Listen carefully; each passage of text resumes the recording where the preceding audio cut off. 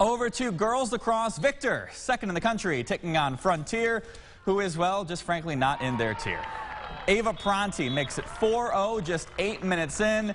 Then the Duke commit starts dishing it out. First to Madison Mavett as the train races by in the background. Then later it's Pronti to Olivia Bruno. Victor dominates. 16-2 is your final score. Those scores are going to start sounding about the same later on. And we go to Class C as the dominance continues for girls lacrosse Section 5. HFL looking to make it to the state semis for the 9th straight time, taking on Grand Island.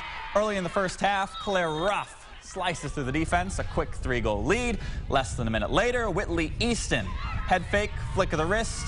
HFL picking up right where they left off in 2019. Then in transition, Jenna Bavenzi to Paige Kidd.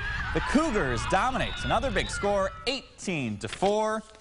And then we'll head on over to Class D as Palmac was taking on the mighty Eden Raiders. 2 minutes in, Kylie Wage taking on the defense by herself, putting the Red Raiders on the board first against the Raiders. Later in the half, Jolie Bourgeois finds a crease, lets it rip.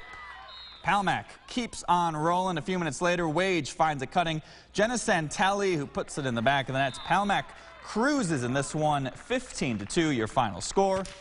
And in the Class A regional, Rush Henrietta rolling past Clarence, 19-6. Allie Garrett, Lena Cox, each with 5 goals. The Royal Comets onto the Final Four for the first time since 2005. A clean sweep by Section 5 for a grand total of 68-14, your final scores.